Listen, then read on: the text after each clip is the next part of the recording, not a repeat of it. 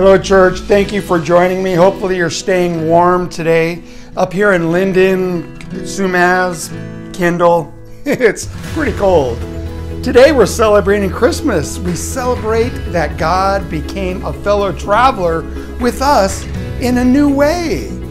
Just as Mary placed the infant Jesus in a manger, God placed himself into our difficult, messy, and often tiring journey in this world.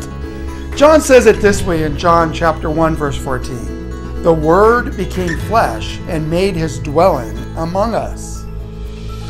At Christmas, the God of love gave his only Son to redeem us and to be with us at all times and in all places.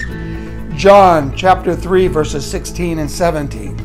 For this is how God loved the world. He gave his one and only Son, so that everyone who believes in him will not perish, but have eternal life.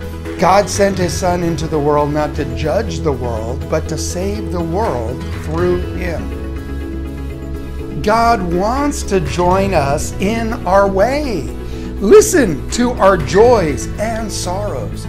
Prevent us from walking in meaningless circles. Amen? And then he also directs us to his home of peace and joy. Church, this is the great mystery of Christmas.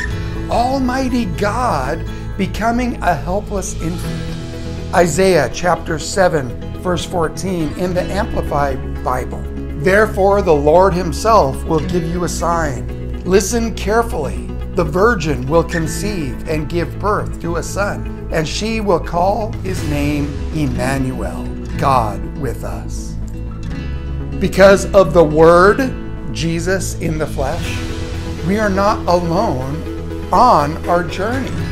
We can always trust that he is walking with us. No wonder we sing today, especially, joy to the world, the Lord has come. I pray that this coming year will bless your socks off. God bless you, church.